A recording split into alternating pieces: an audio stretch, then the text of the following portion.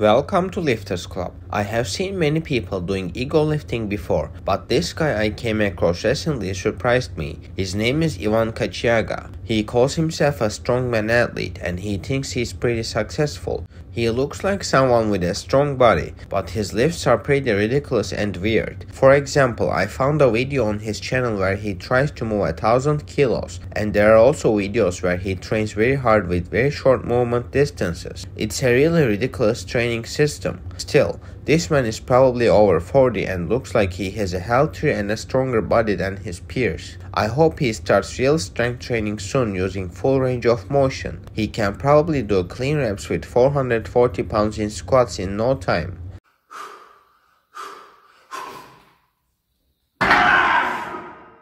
That's it for the video. If you liked the video, make sure to like and subscribe.